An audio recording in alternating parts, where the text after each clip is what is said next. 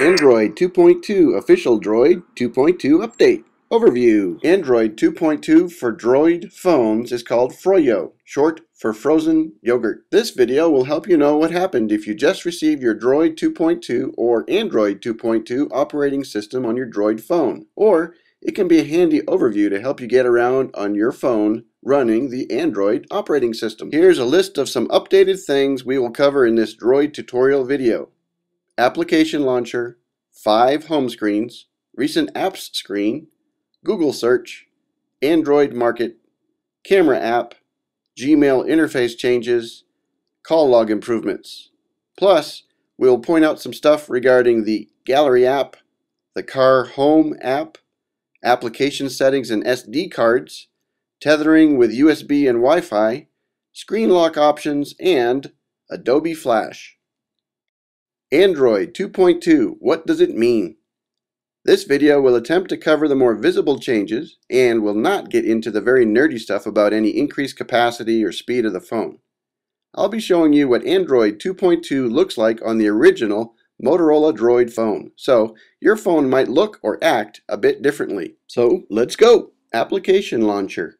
Down on the bottom of your home screen, you'll see a new launcher area. It includes 3 items: a phone dialer icon, the app launcher, that's the icon in the middle with a bunch of little squares, and a web browser icon.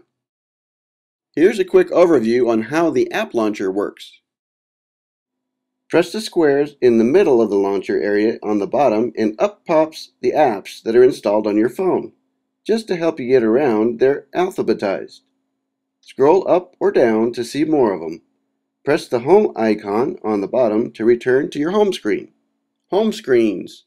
You now have 5 home screens. That's right, 5. You can get from screen to screen many different ways.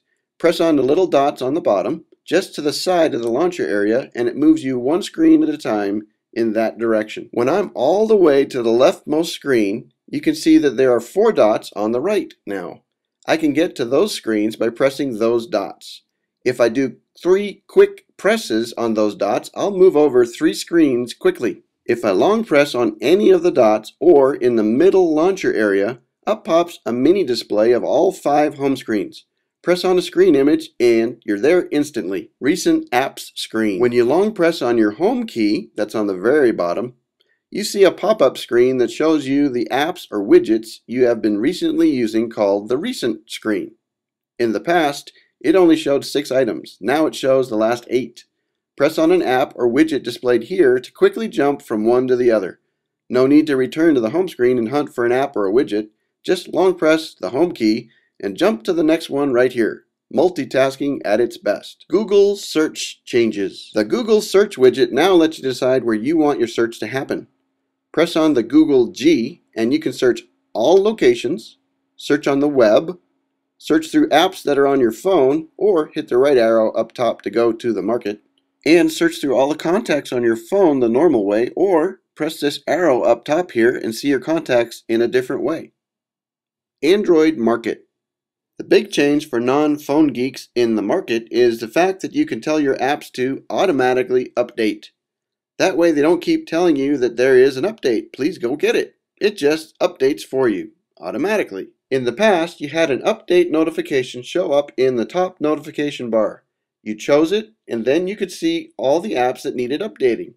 You had to do this update thing 1 app at a time. Now you can choose Update All, or better yet, select an individual app and then select Allow Automatic Updating up top.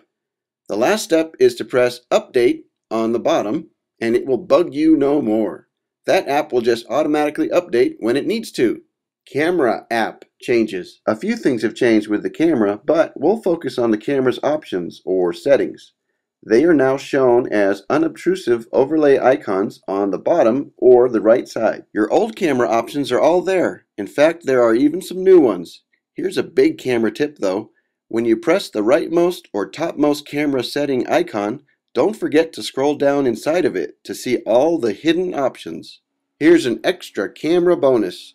When you're in video mode, you can now turn on your flash and use it like a spotlight for low light situations. Battery drain, here we come. By the way, we have some handy tutorial videos we made to help you regain some battery life. So go ahead and watch them. We made them for you.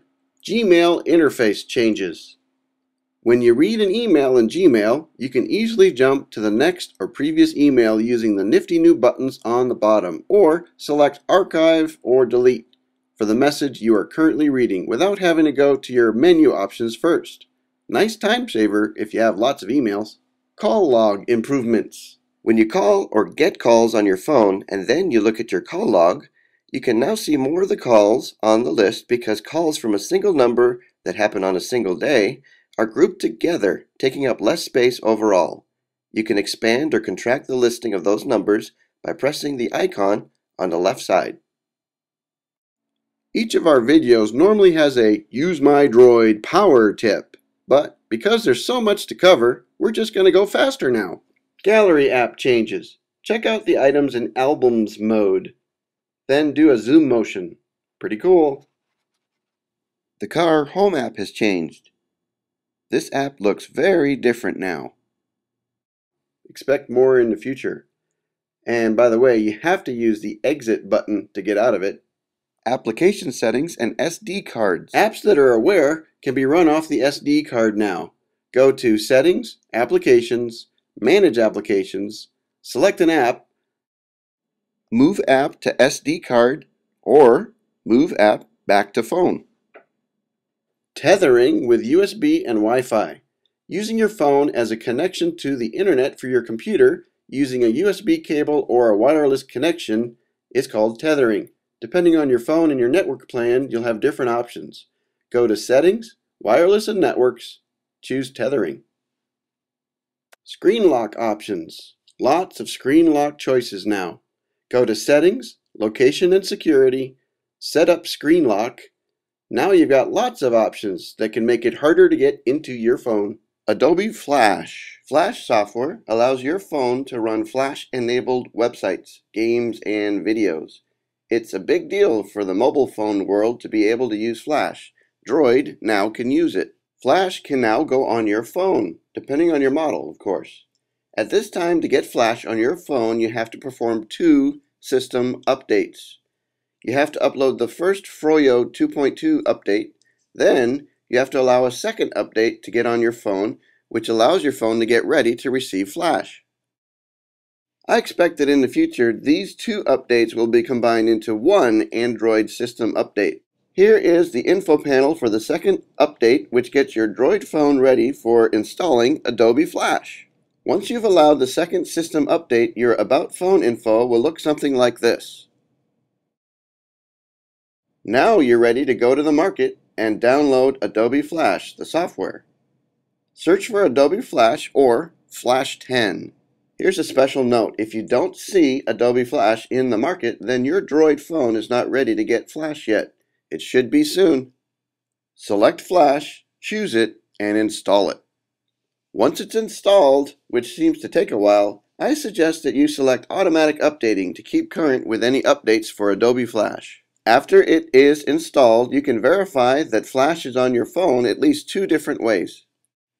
Go to Settings, choose Applications, choose Manage Applications, and you should see Adobe Flash in the list of downloaded apps. Another way to verify that Flash is installed properly on your phone is to go to a website that needs to use Flash, like hulu.com. See this area up top? If you don't have Flash installed, it's not going to work right. Wow, we have covered a lot. For many of the items overviewed in this video, we have made short tip articles or full-blown tutorials on our website. Since this video was intended as just an overview, there's bound to be stuff I did not go over or go into enough detail for some of you. So, why don't you add a comment telling all of us what it was that was added to your phone that you like best, or what would you like a more in-depth tutorial on, and we'll take it from there. Thanks for watching. Enjoy your Droid phone. For more helpful tips, tricks, and video tutorials on how to get the most out of your Droid phone, visit our website at UseMyDroid.com or search online for UseMyDroid.